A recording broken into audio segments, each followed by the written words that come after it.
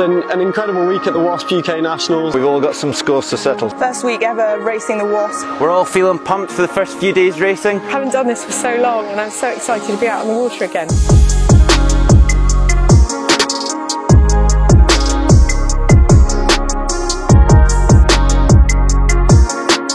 Conditions out there were absolutely epic.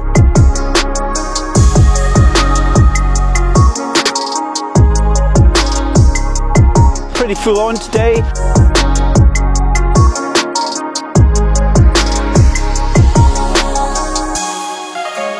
The WASZP Nationals has been absolutely fantastic. 3 days of great racing, mixed conditions, some fierce competition, but I've enjoyed myself thoroughly. It's been absolutely brilliant. Well, the WASZP Nationals have been brilliant. It's my first ever event in a WASZP. I've had about 5 weeks, and as I found out, everyone said that it was a good atmosphere, really good sailing, and it hasn't let me down, to be honest. It's been a brilliant few days.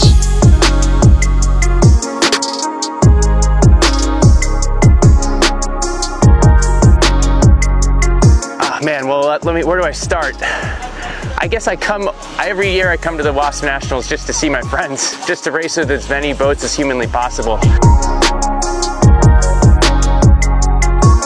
It's been a record-breaking fleet for any domestic WASZP event, so we've had 50 boats on the start line.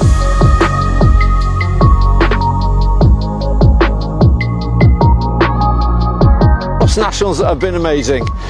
Epic days, loads of learning and loads of camaraderie and a bit of beer.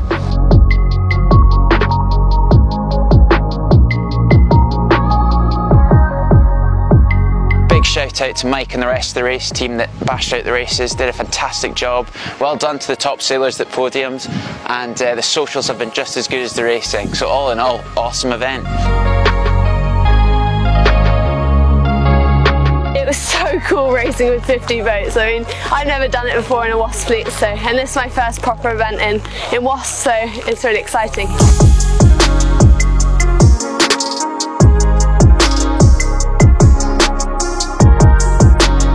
It's been super close racing out here today. It's the final day of the Nationals. We managed to select 3 athletes for the racing in Plymouth, so 2 boys and 1 girl. So they'll be heading down, getting some training time and enjoying the Sail GP Inspire programme. So it's really exciting and great to see them out there racing.